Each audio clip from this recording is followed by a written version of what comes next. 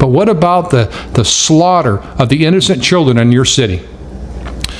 What about the women? And no, they're not victims. What about the women that with premeditation, first-degree murder with malice and aforethought will go into an abortion mill, an abortuary, will put their feet up on a stirrups and literally lie in wait while an assassin murders their unborn child?